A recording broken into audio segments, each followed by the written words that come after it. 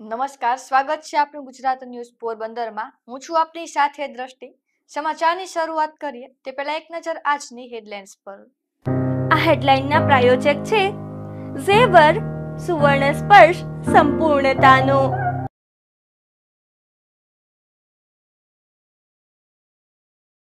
પોરબંદરની 120 જેટલા વિદેશી પ્રવાસીઓએ લીધી મુલાકાત। સુદામા મંદિર અને કીર્તિ મંદિરની દુર્દશા જોઈ નિરાશા કરી વ્યક્ત।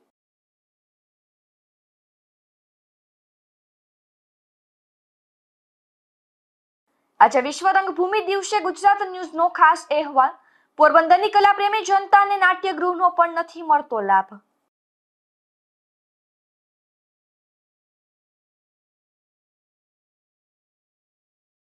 બડાડુંગરના નેસ વિસ્તારમાં વધતો જતો દીપડાઓનો ત્રાસ। વન વિભાગની નિષ્ક્રિયતાનો ભોગ બનતા માલધારીઓ।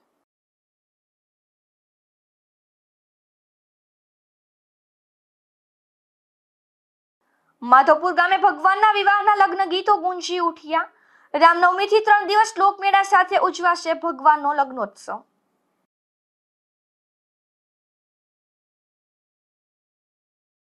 પોરબંદરના પક્ષી અભયારણ્ય નજીકનો મુખ્ય માર્ગ નબળી ગુણવત્તાની કામગીરીને લઈને બિસ્માર બન્યો હતો। ત્યારે આ બિસ્માર રસ્તાનું સમારકામ કરવા ગુજરાત ન્યૂઝ પોરબંદરમાં અહેવાલ પ્રસારિત કરવામાં આવ્યો હતો, જેને લઈને આ રસ્તાનું સમારકામ પાલિકા દ્વારા શરૂ કરવામાં આવ્યું છે। પોરબંદરમાં ગોઠાણીયા કોલેજથી પક્ષી અભયારણ્ય તરફ જતા રસ્તાનું તાજેતરમાં પાલિકા દ્વારા નવીનીકરણ હાથ ધરવામાં આવ્યું હતું। ત્યારે આ રસ્તાના નવીનીકરણના 1 વર્ષના સમયગાળા બાદ જ રસ્તો બિસ્માર બની ગયો હતો, જેને લઈને આ રસ્તાનું સમારકામ કરવા માટે સામાજિક આગેવાનો અને કોંગ્રેસ દ્વારા પાલિકાને અવારનવાર રજૂઆત કરવામાં આવી હતી। તો આ બિસ્માર રોડને લઈને તાજેતરમાં ગુજરાત ન્યૂઝ પોરબંદરમાં અહેવાલ પ્રસારિત કરવામાં આવ્યો હતો, જેને લઈને પાલિકાનું તંત્ર જાગ્યું હતું અને કોન્ટ્રાક્ટરને તાત્કાલિક રોડનું સમારકામ માટે આદેશ આપવામાં આવ્યા હતા। ત્યારે કોન્ટ્રાક્ટર દ્વારા તાત્કાલિક બિસ્માર બનેલા રસ્તાના ભાગને દૂર કરી ફરી નવીનીકરણ માટેની કામગીરી હાથ ધરવામાં આવી છે। વિપુલ રાઠોડ, ગુજરાત ન્યૂઝ, પોરબંદર। આજે વિદેશી ટુરિસ્ટો સાથેની એક શિપ પોરબંદર પહોંચી હતી। આ ટુરિસ્ટોએ કીર્તિ મંદિર ખાતે મુલાકાત લીધી હતી અને ધન્યતા અનુભવી હતી, પરંતુ તેની સાથોસાથ ગાંધીજીના જન્મસ્થળ ખાતે પહેલા અને બીજા માળે રૂમો બંધ હોવાથી મુલાકાત લઈ શક્યા ન હતા, જેથી આ બાબતે નારાજગી પણ વ્યક્ત કરી હતી। યુકે અને ફ્રાન્સના 120 જેટલા નાગરિકો શિપ મારફતે ટૂર પર નીકળ્યા હતા અને મુંબઈથી તેઓ ઓડિસી શિપ મારફત પોરબંદરની જેટીએ પહોંચ્યા હતા। તેઓ બસ મારફત પોરબંદરમાં ગાંધીજીના જન્મસ્થળ કીર્તિ મંદિર ખાતે પહોંચ્યા હતા અને કીર્તિ મંદિરની મુલાકાત લઈને ગૌરવ તથા ધન્યતાની લાગણી અનુભવી હતી, પરંતુ ગાંધીજીના જન્મસ્થળ બિલ્ડિંગ જર્જરિત હોવાને કારણે ઉપરના માળ સુધી પહોંચી શક્યા ન હતા અને નીચેના રૂમ સુધી પહોંચી મુલાકાત લીધી હતી। તેઓને ખબર પડી કે છેલ્લા 3 વર્ષથી ગાંધીજીના જન્મસ્થળનું બિલ્ડિંગ જર્જરિત છે, જેથી ઉપરના માળે આવેલ રૂમ સુધી જવા દેવામાં આવતા નથી। ત્યારે તેઓ આશ્ચર્યચકિત બન્યા હતા અને ગવર્મેન્ટ કેમ કાંઈ કરતી નથી તેવા સવાલ પણ કર્યા હતા।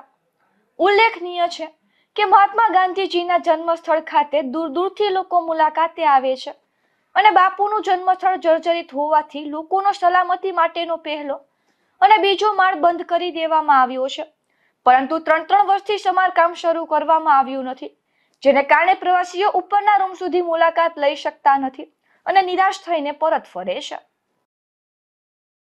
Mary Taylor, and I'm from the United States, the state of Minnesota. The city is Minneapolis, and it's an honor to be here.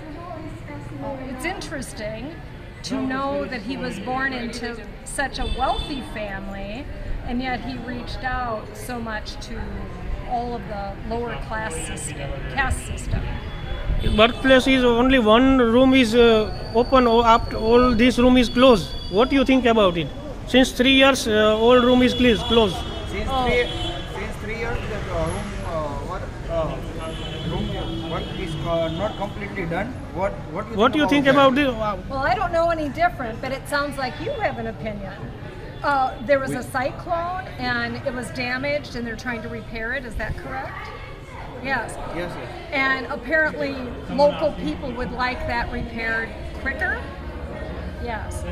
Well, since I'm from America, I don't know anything. So just seeing his birthplace is fine. My name is Paulette, and I live in Florida, United States. We live not too far from where they put all the rockets up.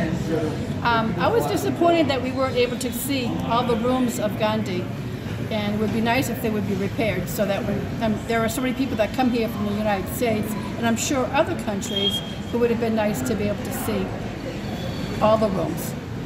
આજે આ વિદેશી ટુરિસ્ટો પણ ગાંધીજીના જન્મસ્થળની મુલાકાત લઈ શક્યા ન હતા, જેથી તેઓએ દુઃખ વ્યક્ત કર્યું હતું અને જણાવ્યું હતું કે વિદેશથી આવીએ છીએ અને અહીં બાપુના સ્મારકની આવી હાલત જોઈને દુઃખ થાય છે.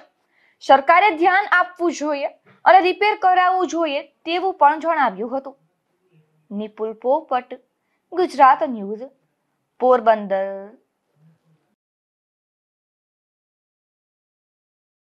પોરબંદરમાં આવેલ કૃષ્ણ સખા સુદામા મંદિરમાં અનેક અસુવિધાઓ જોવા મળે છે. પક્ષીઓના ચરકથી ઠેર ઠેર ગંદકી ઉપરાંત બેઠક વ્યવસ્થા પણ તૂટી ગઈ હોવાથી યાત્રાળુઓને મુશ્કેલી વેઠવી પડી રહી છે. આજે એક શિપમાં આવેલ 120 થી વધુ વિદેશીઓએ પણ આ મંદિરની દુર્દશા જોઈ દુઃખ વ્યક્ત કર્યું હતું. સમગ્ર વિશ્વમાં કૃષ્ણ સખા સુદામાજીનું મંદિર એકમાત્ર પોરબંદર ખાતે આવેલ છે. અહીં દેશભરમાંથી યાત્રાળુઓ દર્શન કરવા આવે છે. તો આજે શિપમાં આવેલ વિદેશી પ્રવાસીઓ પણ અહીં મુલાકાત લીધી હતી. અહીં આવ્યા તે પહેલા સુદામા મંદિરમાં વિવિધ સુવિધાઓ અંગે અનેક કલ્પનાઓ લઈને આવ્યા હતા, પરંતુ અહીં આવ્યા બાદ મંદિરમાં પ્રવેશતા જ તેઓના બધા સપના ચકનાચૂર થઈ ગયા હતા. આ પ્રવાસીઓને મંદિરના દરવાજામાં પ્રવેશ્યા બાદ પક્ષીઓની ચરકની તીવ્ર દુર્ગંધનો અનુભવ થયો હતો. મંદિરની ડાબી સાઈડમાં આવેલ વૃક્ષો નીચે ચારે તરફ પક્ષીઓની ચરક ફેલાયેલી જોવા મળી હતી.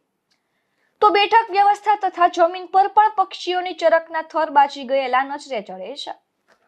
મંદિર પટાંગણમાં બેસવું પણ મુશ્કેલ બની ગયું હતું. આ ચરકની દુર્ગંધના કારણે મોટા ભાગના પ્રવાસીઓ મોઢે રૂમાલ બાંધીને મંદિર સુધી પહોંચ્યા હતા. તો મંદિરની દિવાલ પર શ્રી કૃષ્ણ અને સુદામાજીનું આકર્ષક વોલ પેઇન્ટિંગ બનાવ્યું હતું, જેના કલર ઉડી ગયા છે અને ઝાંખું થઈ ગયું છે. તે નિહાળીને પણ પ્રવાસીઓએ દુઃખ વ્યક્ત કર્યું હતું. મંદિરના પટાંગણમાં વચ્ચે યાત્રાળુઓને આકર્ષવા ફુવારો બનાવવામાં આવ્યો હતો. તે બંધ હાલતમાં અને ધૂળ જામી ગયેલો જોઈને વિદેશીઓ પણ આશ્ચર્યમાં મુકાયા હતા, જેના નામ પર સમગ્ર શહેરનું નામ સુદામાપુરી પડ્યું હતું. તે મુખ્ય મંદિરની જ આ દુર્દશા જોઈ ગોરાઓ પણ રોષ વ્યક્ત કરતા હતા. નિપુલ પોપટ, ગુજરાત ન્યૂઝ, પોરબંદર. પોરબંદર જિલ્લામાં પીજીવીસીએલ તંત્ર દ્વારા લાલાક કરવામાં આવી છે અને વીજળીનું બિલ ન ભરતા 1413 ગ્રાહકોના વીજ કનેક્શન કાપી નાખવામાં આવ્યા છે. જોકે હજુ સુધી જિલ્લામાં 4 કરોડ જેટલી રકમના બિલનું લેણું બાકી છે, જેથી બિલ ભરી જવા અપીલ કરવામાં આવી છે. પોરબંદર જિલ્લામાં 1,95,000 વીજ ગ્રાહકો છે, જેમાં રેસિડેન્ટ, કોમર્શિયલ, ખેતીવાડી, ઇન્ડસ્ટ્રીઝ સહિતના ગ્રાહકોનો સમાવેશ થાય છે. તારીખ 1 માર્ચથી અત્યાર સુધીમાં પીજીવીસીએલની 3,895 જેટલા સ્ટાફની ટીમ દ્વારા કાર્યવાહી કરવામાં આવી હતી અને 99,499 જેટલા કનેક્શન ડિસ્કનેક્ટ કરવાના ઓર્ડર ટીમને આપવામાં આવ્યા હતા, જેમાં 52,18,000 રૂપિયાના બિલના લેણા બાકી હતા, જે નહીં ભરવામાં આવતા 1,413 વીજ કનેક્શન કાપી નાખવામાં આવ્યા છે. ગ્રાહકોને બિલ ન ભરવા વીજ તંત્ર દ્વારા કાર્યવાહી કરી કનેક્શન કાપી નાખવામાં આવતા ગ્રાહકોમાં ફફડાટ ફેલાયો હતો. કુલ 54,343 ગ્રાહકોએ તેના બાકી નીકળતા કુલ રૂપિયા 8,41,00,000 જેટલી રકમ ભરપાઈ કરી છે, પરંતુ હજુ 43,743 ગ્રાહકોના કુલ રૂપિયા 4,09,00,000 બાકી છે. ત્યારે વહેલી તકે બાકી રહેતા વીજ બિલ ભરી જવા તંત્ર દ્વારા અપીલ કરવામાં આવી છે.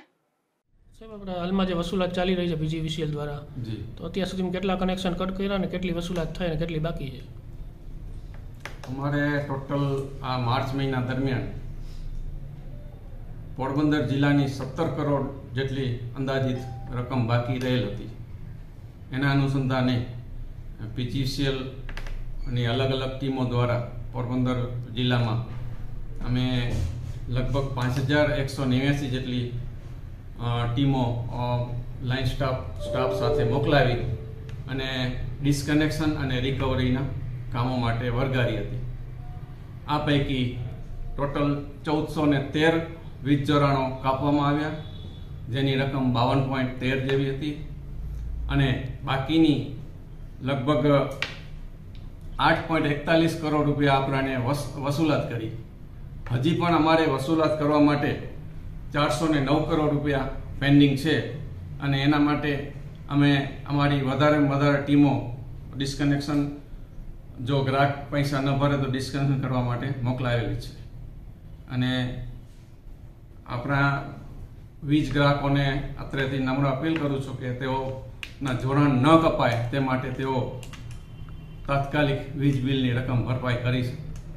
ઉલ્લેખનીય છે કે પોરબંદર જિલ્લામાં વીજ બિલ ભરવામાં સમય મર્યાદા હોય છે અને વીજ બિલ આપ્યા બાદ લખેલ તારીખ મુજબ રૂપિયા ભરવાના થાય છે, પરંતુ 50% જેટલા ગ્રાહકો મુદ્દત પૂરી થતા બાદ પણ રૂપિયા ભરતા નથી, જેને કારણે વીજ કનેક્શન કાપવા સહિતની કાર્યવાહી કરવામાં આવે છે.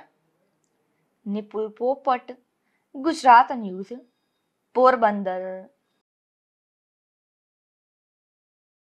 તો બીજી તરફ પોરબંદર પાલિકા દ્વારા શહેરમાં વેરાની વસૂલાત કરવામાં આવી રહી છે, ત્યારે પાલિકાએ અત્યાર સુધીમાં 33 કરોડની ડિમાન્ડ સામે માત્ર 9 કરોડ અને 60 લાખની વેરાની વસૂલાત કરવામાં આવી છે. પોરબંદર છાયા નગરપાલિકા દ્વારા વર્ષ 2022-23ની વેરાની વસૂલાત વર્ષ દરમિયાન કરવામાં આવે છે, ત્યારે હાલ માર્ચનો પ્રારંભ થતાં જ પાલિકાના વેરા વિભાગ દ્વારા વેરાની વસૂલાત જોરશોરથી કરવામાં આવી રહી છે, જેમાં પાલિકાએ વેરાની ભરપાઈ નહીં કરનાર અરજદારોને નોટિસ, મિલકત સીલ અને નળ કનેક્શન કાપવા સહિતની કામગીરી હાથ ધરવામાં આવી હતી.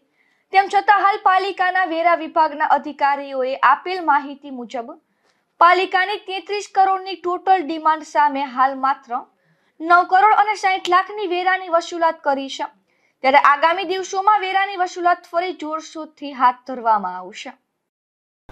પોરબંદર નગરપાલિકા હાઉસ ટેક્સ ઇન્સ્પેક્ટર વિપુલ ભટ્ટ વાત કરું છું. આપણે હાઉસ ટેક્સની અંદર આપણે અત્યારના વ્યાજ માફીનો પ્રોગ્રામ ચાલુ છે, તો તમામ જનતાઓને જાણ કરીએ છીએ કે ભાઈ તમારા વ્યાજ માફી છે એ બધા નીકળી જશે અને મુદલ જે છે એ જ તમારે ભરવાની રહેશે. આ પ્રોગ્રામ 31 માર્ચ સુધીનો જ છે, એટલે તાત્કાલિક ધોરણે ભરી દો તો વધારે સારું, કે તમને લોકોને બેનિફિટ રહે. એટલે તો આજે અમારે 33 કરોડની ડિમાન્ડ છે, એની સામે 9 કરોડ અને 60 લાખ રૂપિયા અમારે જમા થયેલા છે. બાકીની ડિમાન્ડ બાકી છે. આગળની પણ કાર્યવાહીમાં અમે લોકો એનઆઈ પ્રોપર્ટી ખાસ કરીને છે એની પણ અમે સીલ મારી દીધા છે અને 2 દિવસમાં અમે લોકો બીજી પ્રોપર્ટીને સીલ મારી ઢોલનગરા વગાડી અને કાર્યવાહી કરશું. પોરબંદર છાયા નગરપાલિકા હેઠળ આવતા બિરલા અને એસીસી સહિતની કંપનીઓ પાસે પાલિકાએ અંદાજે વેરા પેટે 9 કરોડથી વધુ રકમની ઉઘરાણી કરવાની બાકી છે, પરંતુ આ બંને કંપની દ્વારા કોર્ટ કેસ કર્યો હોવાથી હાલ આ ઉઘરાણી પેન્ડિંગ રહેલ છે. વિપુલ રાઠોડ સાથે અશોક થાનકી, ગુજરાત ન્યૂઝ, પોરબંદર. પોરબંદરની લેડી હોસ્પિટલમાં આવેલ વોર્ડમાંના બેડના ગાદલા તૂટેલી હાલતમાં જોવા મળી રહ્યા છે, જેને લઈને દર્દીઓને ભારે મુશ્કેલી વેઠવી પડી રહી છે, જેને લઈને સામાજિક આગેવાને હોસ્પિટલના તંત્રને રજૂઆત કરી છે. પોરબંદરના જૂના ફુવારા નજીક રૂપાડીબા લેડી હોસ્પિટલ ખાસ મહિલાઓ માટે કાર્યરત છે, ત્યારે આ હોસ્પિટલમાં મહિલાઓના વિવિધ રોગ તેમજ ડિલિવરી સહિતની સારવાર માટે અનેક મહિલા દર્દીઓ આવતા હોય છે, ત્યારે આ હોસ્પિટલના લેબર રૂમ પાસે આવેલ એએનસી વોર્ડના બેડના ગાદલા બિસ્માર હાલતમાં જોવા મળી રહ્યા છે.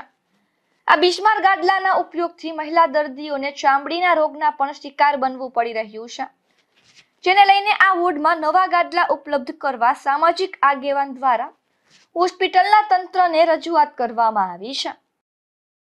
બાબુભાઈ વેજાભાઈ પાંડાવદરા લેડી હોસ્પિટલે જે લેબર રૂમ છે અને પ્રસ્તુતિ વોર્ડ છે, ત્યાં અમે તે પહેલાં પણ રજૂઆત કરી હતી અને ગાદલા હાવ સડેલા છે. એમાં હું પ્રસ્તુતિભાઈઓને ઇન્ફેક્શન લાગે ચામડીની અંદરમાં, અને જે નાના બાળક હોય ભેરાય ને બાળકને પણ એમાં સુવરાવતા હોય તો બાળકને પણ ઇન્ફેક્શન લાગે, એટલે વહેલી તકે ગાદલા બદલાવે. અવારનવાર આ બીજી ત્રીજી વખત રજૂઆત કરીશ, અને જો એક આવી નોર્મલ વસ્તુમાં અમારે 2-3 વખત રજૂઆતો કરવી હોય ને એમાં 6 મહિના લાગી જતા હોય, અને જરૂરિયાતવાળી વસ્તુ છે અને બેડની અંદરમાં ગાદલા જ જોઈએ, કારણ કે જે પલંગ છે સપાટ હોય એની અંદરમાં સગર્ભા બાયુ સૂઈ પણ ન શકતી હોય ને કમરની તકલીફે થઈ જતી હોય. એટલે મારું કહેવાનું છે કે વહેલી તકે આ ગાદલાનું ઓલું કરે, ઉપર તંત્રને જેને રજૂઆત કરવાની કરી અને તાત્કાલિક કરે. લેડી હોસ્પિટલમાં અનેક વોર્ડ આવેલ છે, ત્યારે આ હોસ્પિટલના મોટા ભાગના વોર્ડમાં ગાદલા તૂટેલી હાલતમાં રહેલ છે. વિપુલ રાઠોડ સાથે અશોક થાનકી, ગુજરાત ન્યૂઝ, પોરબંદર। આજે વિશ્વ રંગભૂમિ દિવસ છે।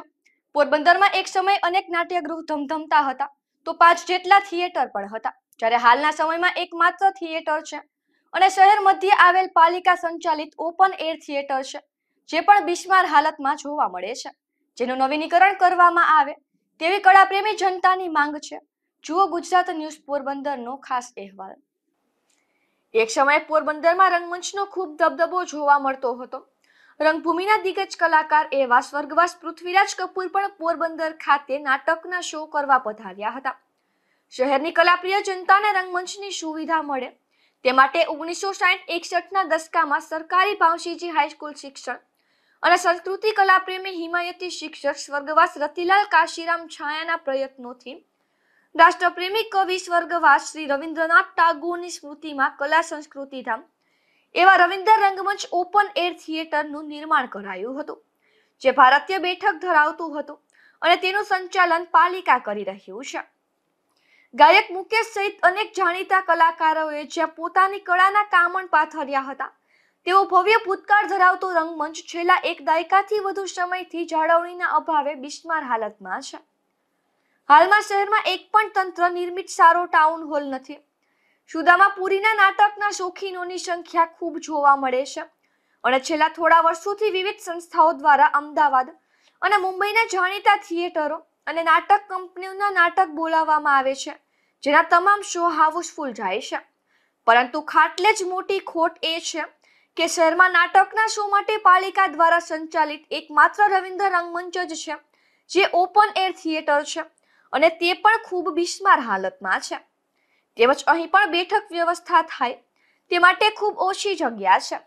આથી સંસ્થાઓએ કાર્યક્રમો માટે ન છૂટકે સાંદીપની સ્થિત ઓડિટોરિયમ અથવા તો ચેમ્બર ઓફ કોમર્સ સંચાલિત બિરલા હોલ ખાતે જ આયોજન કરવું પડે છે। રવિન્દર રંગમંચની બિસ્માર હાલત અંગે અનેક રજૂઆત બાદ તંત્રની ઊંઘ ઉડી હોય તેમ સાંસ્કૃતિક સંસ્થાના સહયોગથી 2.5 કરોડના ખર્ચે રંગમંચના નવીનીકરણનો નિર્ણય લેવાયો હતો અને 2 વર્ષમાં નવા રંગરૂપ સાથે અત્યાધુનિક ઓડિટોરિયમનું નિર્માણ કરવા માટેની શિલાન્યાસ વિધિ તારીખ 20 જુલાઈ 2022ના રોજ તત્કાલીન ધારાસભ્ય બાબુભાઈ બોખીરિયા, પાલિકા પ્રમુખ સરજુભાઈ કારિયા અને સંસ્થાના ટ્રસ્ટીઓના વરદ હસ્તે થઈ હતી। તે સમયે એવું જણાવાયું હતું કે 70x31ની સાઇઝ ધરાવતા વિશાળ સ્ટેજ સાથેનો સૌરાષ્ટ્રમાં ક્યાંય ન હોય તે પ્રકારનું 2 માળનું આધુનિક ઓડિટોરિયમ બનાવવામાં આવશે, જેમાં 650 લોકો માટે આરામદાયક બેઠક વ્યવસ્થા હશે। ઉપરાંત નીચેના ભાગે બેન્ક્વેટ હોલની સુવિધા પણ હશે, જેથી નાટક અને સાંસ્કૃતિક કાર્યક્રમો ઉપરાંત સગાઈ, લગ્ન સહિતના પ્રસંગમાં પણ આ સ્થળ ઉપયોગી નીવડશે। વાહનો રાખવા માટે વિશાળ પાર્કિંગ ઉપરાંત બહારના ભાગે વિવિધ વૃક્ષો પણ વાવવામાં આવશે, પરંતુ ખાતમુહૂર્ત બાદ નવીનીકરણ કામગીરી શરૂ જ કરવામાં આવી નથી। સંસ્થાએ એવું જણાવ્યું હતું કે દાતાઓના સહયોગથી નવીનીકરણ કરવાનું હતું। શિલાન્યાસ બાદ પાલિકા દ્વારા 10 વર્ષ માટે સંસ્થાને રંગમંચ સંચાલન સોંપવાનું એગ્રીમેન્ટ જણાવાયું હતું, પરંતુ આટલો ખર્ચ કર્યા બાદ 10 વર્ષને બદલે 15 કે તેથી વધુ વર્ષ સંસ્થાને સંચાલન સોંપવામાં આવે તેવી તેઓએ માંગ કરી હતી, પરંતુ તે અંગે પાલિકાએ કોઈ પ્રત્યુત્તર ન આપતા રવિન્દર રંગમંચનું નવીનીકરણ શરૂ કરવામાં આવ્યું નથી। તો રવિન્દર રંગમંચનું નવીનીકરણ સંસ્થા દ્વારા શરૂ કરવામાં ન આવતા પાલિકા દ્વારા તાજેતરમાં 10 માર્ચના રોજ બજેટ બેઠકમાં પક્ષી અભયારણ્ય નજીક 5 કરોડના ખર્ચે આધુનિક ટાઉન હોલ બનાવવા ઠરાવ પસાર કરાયો છે, ત્યારે રવિન્દર રંગમંચ માત્ર 2.5 કરોડના ખર્ચે આધુનિક બને તેવો પ્રોજેક્ટ તૈયાર હોવા છતાં તે જગ્યાએ પ્રજાના પૈસા વાપરવાના બદલે તેનાથી બમણા પૈસા અન્ય સ્થળે વાપરવા ઠરાવ પસાર કરતા અનેક ચર્ચાઓ જાગી હતી।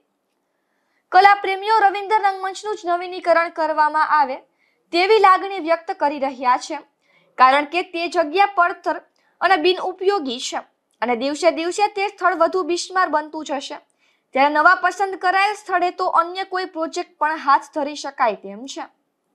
નિપુલ પોપટ, ગુજરાત ન્યૂઝ, પોરબંદર। પોરબંદર વન વિભાગની નિષ્ક્રિયતાથી બરડા ડુંગરની ગોદમાં આવેલા ગ્રામ્ય વિસ્તારો ખેડૂતો અને માલધારીઓ હિંસક પ્રાણી દીપડાથી પરેશાન છે. ત્યારે બરડા ડુંગરમાં આવેલી હોલડી નેસના માલધારીઓએ ગુજરાત ન્યૂઝ પોરબંદરના બગવદરના રિપોર્ટર પાસે તેમની વ્યથા ઠાલવી છે. બરડા ડુંગર પંથકમાં ગ્રામ્ય વિસ્તારો બખરલા, કાટવાણા, ગોઢાણા, ખીસ્ત્રી અને બાવળવાવ સહિતના ગ્રામ્ય વિસ્તારો તેમજ સીમ વિસ્તારોમાં રાત્રિના સમયે દીપડાઓ આવી ચડે છે અને પશુધનનું મારણ કરે છે. જ્યારે બરડા ડુંગરની ગોદમાં માલધારીઓના ઘણા બધા નેસ પણ આવેલા છે અને આ માલધારી પરિવારો તેમના પશુધનથી જીવન નિર્વાહ ચલાવે છે. પરંતુ આર્થિક સ્થિતિ ખૂબ જ નબળી હોવાથી દરેક નેસ વિસ્તારમાં કાચા પાકા મકાનો અને ઝૂંપડા બાંધીને રહે છે અને પશુધનના દૂધથી તેમના જીવન નિર્વાહ ચાલે છે. પરંતુ તેમના પશુધનને બચાવવા માટે દિવાલો કે વંડીઓ બનાવી શકે તેવી આર્થિક સ્થિતિ ન હોવાથી દરેક નેસ વિસ્તારોમાં માલધારીઓના પશુઓ ખુલ્લામાં બાંધેલા જોવા મળે છે, જેથી દીપડાને આવા પશુઓનો શિકાર કરવો પણ સહેલો પડે છે. પરંતુ આ માલધારી પરિવારો સતત જાગૃત અવસ્થામાં રહેતા હોવાથી તેમના પશુધનનો બચાવ તો કરે છે, છતાં પણ ગઈકાલે સાંજે ગોઢાણાથી પોણા પાણે જતા રસ્તે હોલડી નેસ વિસ્તારમાં આવી ચડ્યો હતો. આ દીપડાએ એક વાછરડીનું મારણ કરવાની કોશિશ કરી હતી, પરંતુ માલધારી પરિવારો જાગૃત અવસ્થામાં હોવાથી હાકલા પડકારા થતા દીપડો નાસી છૂટ્યો હતો. જોકે વાછરડીને ગંભીર ઈજા થતા બેભાન થઈ ગઈ હતી. આ બાબતે હોલડી નેસના માલધારીઓએ ગુજરાત ન્યૂઝને જણાવેલ કે આ હોલડી નેસમાં 35 થી 40 માલધારી પરિવાર વસવાટ કરે છે અને 250 થી 300 પશુધનની સંખ્યા છે. પરંતુ છેલ્લા 4 દિવસમાં દીપડાએ 8 થી 10 પશુધનનો શિકાર કર્યો છે. પરંતુ વન વિભાગ ઘોર નિંદ્રામાં પોઢી ગયું હોય તેમ કોઈ કાર્યવાહી કરતું નથી. ત્યારે વન વિભાગની આ નિષ્ક્રિયતા બાબત ગુજરાત ન્યૂઝ પોરબંદર પાસે તેમનો રોષ વ્યક્ત કર્યો હતો. કાંઈ આવો ફરજ અહીં પિંજરું મૂકતા નથી, નકર એને પિંજરું મૂકી બોકડો બાંધી ને એને વહીવટ કરવો જોઈએ. બરાબર, અમારે અહીં કોઈ બીજી વ્યવસ્થા નથી. જો વાળા નંબરે પટમાં ઢોર બાંધ્યા હોય, 150 બહી તનહી અમારી પણ કાંઈ માલ છે, 35 સારી ઘર છે, પણ અમારે વાળા એ નથી, વરંડિયું નથી. એટલે અમારું પોઝિશન નંબરે ને વરંડી કરી લેવું, રૂપિયાનું પોઝિશન નંબરે અમારો નભાવ ગાયમાં થશે, ભેંસમાં થશે. તો કાલે જે ગાયને મારી નાખી એના બાળકનું દૂધ ક્યાંકથી લઈને ચા પાણી પીવડાવો. તમારે હમણાં કેટલાક ઢોરનું મારણ કર્યું? હમણાં 10 થી 12 નું થઈ ગયું. કેટલાક દિવસમાં? 4 દિવસ થયા. 4 દિવસમાં કેટલા ઢોરનું મારણ કર્યું? 10 મારણ કર્યું. તો કાલ તો વ્યાણલ ગાય મારી નાખી હતી, પણ નાના વાસરડાનું પડી ગયા તો 10 થી 11 થઈ ગયા. એક દીપડો દાજ્યું છે એ અત્યારે હાજર જ પડ્યું. અમે વિડીયામાં લઈ લઈએ. એટલે દીપડે હા ખવડાવ્યું. જો ફોરેસ્ટના જાનવરનો કંઈક બંદોબસ્ત એને કરવો જોઈએ. બરાબર, જો બંદોબસ્ત ન કરે ને એવી ગામ ઉલામાં જાય ને પછી એ જે દાવો ધરાવ હોય તો ખોટો છે ને, એને વનમાં રાખવા જોઈએ. હા, એવું કહેવાનું થાય અમારું માલધારી. બરડા પંથકના ફટાણા ગામે જાહેરમાં જુગાર રમતા 4 ઈસમોને પોલીસે પકડી પાડ્યા છે. પોલીસે આ શખ્સો પાસેથી રોકડા રૂપિયા 14,070 સહિતનો જુગારનો મુદ્દામાલ જપ્ત કર્યો છે. આ બનાવની વિગત એવી છે કે બગવદર પોલીસ સ્ટેશનનો સ્ટાફ તેમજ ગઈકાલે રાત્રિના મજીવાણા સિસલી રોડ ઉપર પેટ્રોલિંગ કરી રહ્યો હતો. તે દરમિયાન ફટાણા ગામે કોઈ ઈસમો જુગાર રમતા હોવાની બાતમી મળી હતી. આથી પોલીસે ફટાણા ગામે કાંતલી માતાજીના મંદિરની બાજુમાં જાહેરમાં સ્ટ્રીટ લાઇટના અજવાળે જુગાર રમતા ફટાણા ગામના મનોજ હોથીભાઈ ઓડેદરા, રાણા રામાભાઈ ઓડેદરા અને સામત નાથાભાઈ ખૂંટી તેમજ પોરબંદરમાં છાયા નવાપરા પ્રાથમિક શાળાની બાજુમાં રહેતા વિરમ ભોજાભાઈ મોઢવાડિયા નામના 4 શખ્સોને ઝડપી લીધા હતા અને સ્થળ પરથી રૂપિયા 14,070ની રોકડ પણ પોલીસે કબજે કરી હતી. ધીરુભાઈ નિમાવત, ગુજરાત ન્યૂઝ, બગવદર. રાણા કંડોણા વિસ્તારની એક ખાનગી શાળા ખાતે વિજ્ઞાન મેળાનું આયોજન કરવામાં આવ્યું હતું, જેમાં 10,000થી વધુ બાળકોએ ચલણી નોટ અને ખેતી કામને લગતા વિવિધ પ્રોજેક્ટ નિહાળ્યા હતા. આ વિજ્ઞાન મેળામાં ઓછા પાણીએ પાક કેવી રીતે મેળવી શકાય તે અંગેની કૃતિઓ બનાવવામાં આવી હતી.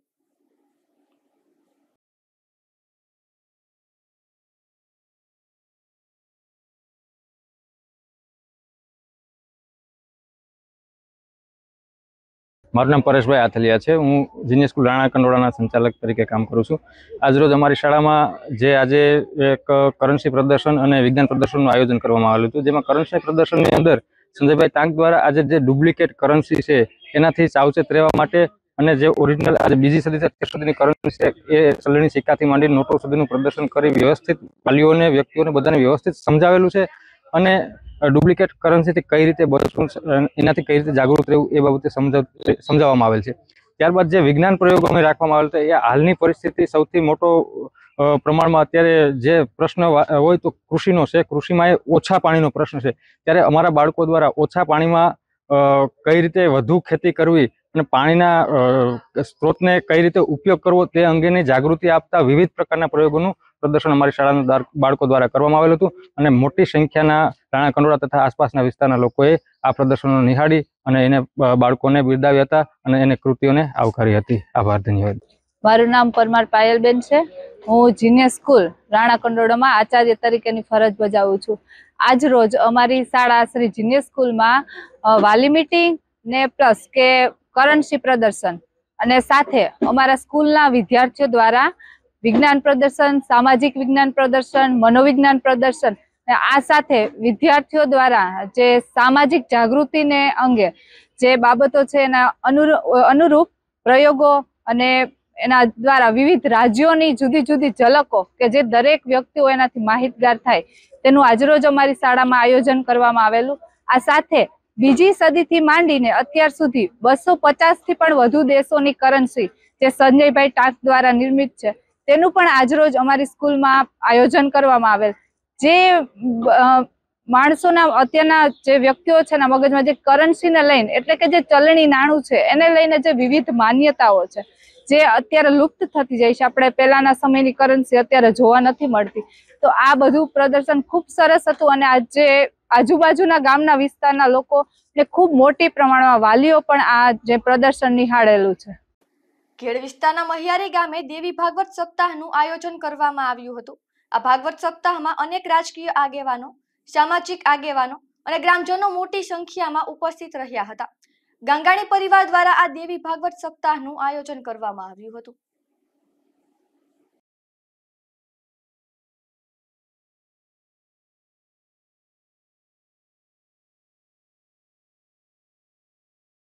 જય માતાજી, જય ખારાવાડી ગાત્રાડ. ગાત્રાડમાંના સાનિધ્યમાં મૈયારી ગામની ધરતી ઉપર ગાંગાણી પરિવાર, પરમાર પરિવાર ચૈત્રી નવરાત્રિના શુભ દિવસોમાં મા ભગવતી આદ્ય અંબા, પરા અંબા એના ચરિત્રનું ગાન એટલે શ્રીમદ દેવી ભાગવત કથાનું જે આયોજન કર્યું છે. આજે એનો 5મ દિવસ હતો. કૃષ્ણ જન્મોત્સવ ઉજવાનો છે. ગામ કરખાઈ, કડેગી, આજુબાજુના જે ગામ છે તે બધા મૈયારી ગામ એમના યુવાનોનો પણ એટલો જ ઉત્સાહ, વડીલો જેટલા ભાગ લે છે એટલો જ યુવાન વર્ગ પણ સારું સાંભળવા અને શાસ્ત્રોની અંદર શ્રદ્ધા અને ધર્મ ધરાવે છે. આ ઘેડની એક પરંપરા છે ધાર્મિકતાની કે જ્યાં હજી કળજુગે બહુ ઓછો પ્રવેશ કર્યો છે એવી પરંપરાના ભજનો સાંભળનારો આ વર્ગ કથાને પણ એટલા જ ભાવથી સાંભળે છે અને ખૂબ આનંદ આવે છે. જય માતાજી, જય ગાત્રાડમાં, જય કમિયાઈમાં. અમારા સમસ્ત ગાંગાણી પરિવાર આયોજિત આજે મા ખારાવાડી ગાત્રાળના સાનિધ્યમાં શ્રીમદ ભાગવત ગીતાનું જ્ઞાન રૂપી આયોજન થયું. એમાં અમારો સમસ્ત ગાંગાણી પરિવાર, અમારું સમસ્ત મહિયારી ગામ, અમારા ભુવા હતાશ્રી તથા અમારા દરેક યુવાનોએ એટલી બધી જહેમત અને એટલી સેવા કરી છે. આજના દિવસે 5મો દિવસ છે. આજે ઘણી બધી સંખ્યામાં માણસો આવ્યા છે અને દરરોજ રાત્રિના સાંસ્કૃતિક કાર્યક્રમ હોય છે. ગુજરાતના નામાંકિત કલાકારો આવે છે અને માણસોને ખૂબ આનંદ છે અને ખૂબ આનંદ લે. મૈયારી ગામમાં તો કંઠે કંઠે ગીતા છે તો શું કહે છે? મૈયારી ગામમાં અમારા માલદેવ બાપા એનો પરિવાર 3-4 પેઢીથી રામાયણી છે અને રામાયણના કાયમી દરરોજ પાઠ થાય છે. અને અમારે અહીંયા ગામમાં નેભા વિંજા, રામદા વીરદા બાપુ ઘણા બધા ભજનીકો થયા. અત્યારે પણ નાગા ભગત એવા ઘણા બધા ભજનીકો છે અને ભજનનો સિલસિલો છે. અને અમારા ગામમાં કંઈક દેવી શક્તિ કે કંઈક કૃપા છે એટલે કોઈ પણ કાર્ય કરે એટલે એ સફળ જ હોય ને સફળ જ છે. બીજું કે સપ્તાહો અનેક જગ્યાએ હોય છે, પરંતુ આજે અહીંયા માહોલ અલગ જોવા મળે છે, મેળા જેવો માહોલ છે. શું કહે છે? માતાજીની ખૂબ કૃપા છે અને માતાજીના હિસાબે બધું થયું છે. જે કંઈ છે અમે નિમિત્ત છે માત્ર. પોરબંદર જિલ્લામાં ફરી કોરોનાનો કેસ નોંધાતા વહીવટી તંત્રમાં દોડધામ વધી રહી છે. ગઈકાલે અનેક દર્દીઓના સ્વોબ સેમ્પલ લઈ લેબોરેટરીમાં મોકલાયા હતા, જેમાં જૂના કુંભારવાડામાં 51 વર્ષનો પુરુષ અને કડિયાપ્લોટ વિસ્તારમાં રહેતી એક 32 વર્ષની મહિલાનો કોરોના રિપોર્ટ પોઝિટિવ આવતા તેમને સારવાર માટે ખસેડાયા છે.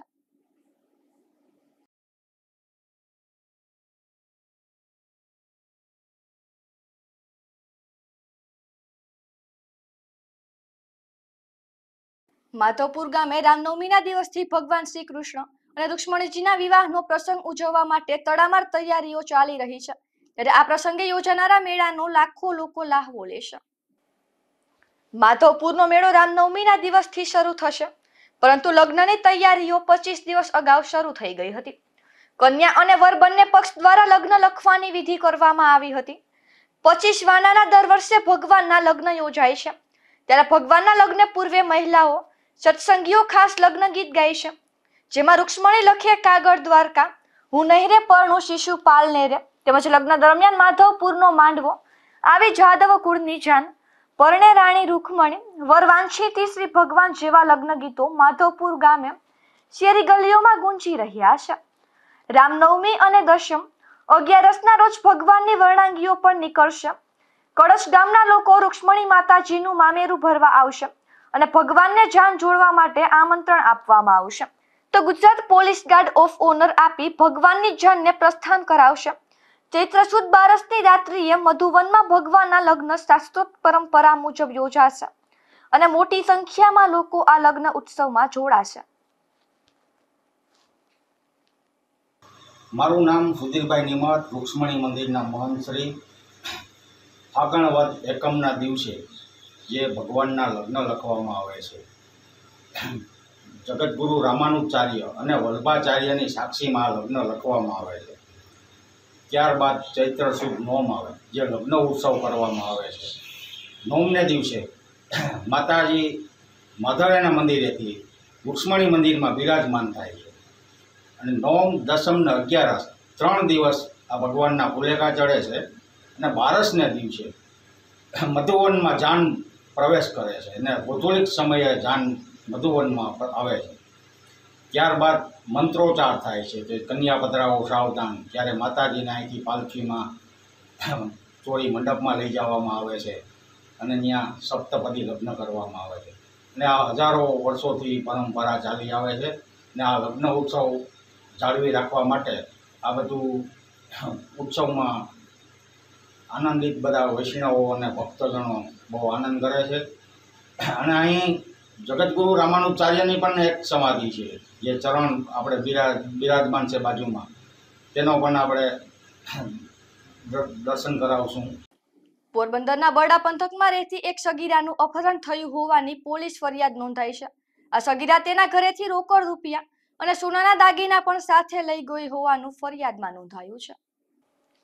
પોલીસમાંથી પ્રાપ્ત માહિતી મુજબ બરડા પંથકના એક ગામમાંથી એક સગીરાનું કોઈ અજાણ્યો શખ્સ અપહરણ કરી ગયો છે. સગીર વયની આ દીકરીને 5 તોલા જેટલા વજનના સોનાના દાગીના અને રૂપિયા 15,000ની રોકડ સાથે કોઈ અજાણ્યો શખ્સ ભગાડી જતા તેના માતાએ બગોદર પોલીસ સ્ટેશનમાં ફરિયાદ નોંધાવી છે. Bureau report, Gujarat news, Porbandar.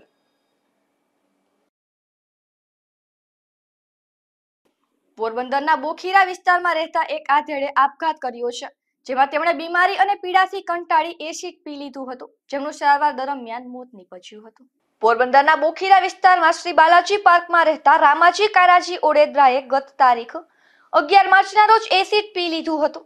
તેમણે પ્રથમ પોરબંદર પ્રાથમિક સારવાર અપાયા બાદ વધુ સારવાર માટે અમદાવાદની સિવિલ હોસ્પિટલે ખસેડાયા હતા, જ્યાં 2 દિવસ બાદ તેમનું મોત નીપજ્યું હતું. આ આધેડને ડાયાબિટીસની બીમારી હતી અને આ બીમારીએ ગંભીર સ્વરૂપ ધારણ કરતા ગેંગ્રીનને કારણે તેમનો પગ કાપવો પડ્યો હતો. ત્યારે આ પીડાથી કંટાળી જઈને તેમણે એસિડ પી આપઘાત કરી લીધો હોવાનું પોલીસ ચોપડે નોંધાયું છે. Bureau report, Gujarat news, Porbandar. આજે એક વિદેશી ટુરિસ્ટોનું શિપ પોરબંદર પહોંચ્યું હતું. આ વિદેશી ટુરિસ્ટોએ પોરબંદરના કીર્તિ મંદિર, સુદામા મંદિર, ભારત મંદિર સહિતના સ્થળની મુલાકાત લીધી હતી. યુકે અને ફ્રાન્સના નાગરિકો ટૂર પર નીકળ્યા હતા. એક શિપ મારફતે 120 જેટલા વિદેશી ટુરિસ્ટો મુંબઈ પહોંચ્યા હતા અને ત્યાંથી તેઓ શિપ મારફત પોરબંદરની જેટી ખાતે પહોંચ્યા હતા. આ વિદેશી ટુરિસ્ટો બસ મારફત ગાંધીજીના જન્મસ્થળ કીર્તિ મંદિર ખાતે આવ્યા હતા. જે મુલાકાત લઈ તેઓએ ગૌરવની લાગણી અનુભવી હતી અને અહીંના ફોટોગ્રાફ લીધા હતા અને અહીંની યાદો કંડારી હતી. ત્યારબાદ કેટલાક વિદેશી ટુરિસ્ટોએ બજારની મુલાકાત પણ લીધી હતી અને પોરબંદરની બજારમાં લટાર મારી હતી. આ વિદેશી ટુરિસ્ટોએ સુદામા મંદિર ખાતે પહોંચી સુદામાજીના દર્શન કર્યા હતા અને સુદામા મંદિર વિશે જાણકારી મેળવી હતી અને ત્યારબાદ તેઓએ ભારત મંદિરની मुलाकात પણ લીધી હતી. मेरा नाम फ्रांसिस है, मैं अहमदाबाद से गुजरात टूरिज्म की तरफ से हूँ और ये लोग जो आए हैं अंग्रेज है, totally they are from England and they have come to Bombay and from Bombay they started journey to come to Porbandar. So eight Porbandar at the residence of Mahatma Gandhi and from here they will go back to the ship and at 12:30 they'll move to Dubai. How many people come and from which country? Mostly all are from UK. They are from different parts, but they are citizenship of UK. So they are 120 people. I'm from the United States of America, and it's quite an honor to be here at the birthplace of Gandhi. It's very nice. Did you come first time? First time? Is that your first time, Mark? This is my first time here, yes. વિદેશી ટુરિસ્ટોએ શહેરના વિવિધ સ્થળોની મુલાકાત લઈ જાણકારી મેળવી અભિભૂત બન્યા હતા અને પોરબંદરની યાદોને કેમેરામાં કંડારી બપોર બાદ પોરબંદરને અલવિદા કર્યું હતું. નિપુલ પોપટ, ગુજરાત ન્યૂઝ, પોરબંદર. જતા જતા ફરી એક નજર આજની હેડલાઇન્સ પર. આ હેડલાઇનના પ્રાયોજક છે ઝેવર સુવર્ણ સ્પર્શ સંપૂર્ણતાનો.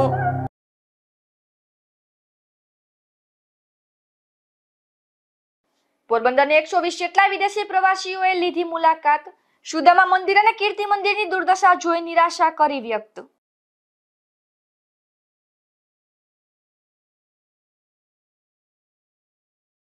આજે વિશ્વ રંગભૂમિ દિવસે ગુજરાત ન્યૂઝનો ખાસ અહેવાલ. પોરબંદરની કલાપ્રેમી જનતાને નાટ્યગૃહનો પણ નથી મળતો લાભ.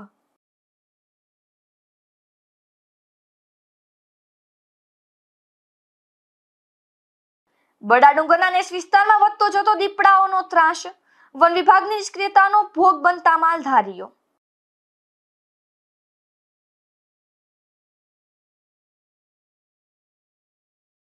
માધવપુર ગામે ભગવાનના વિવાહના લગ્ન ગીતો ગુંજી ઉઠ્યા. રામનવમીથી 3 દિવસ લોકમેળા સાથે ઉજવાશે ભગવાનનો લગ્નોત્સવ.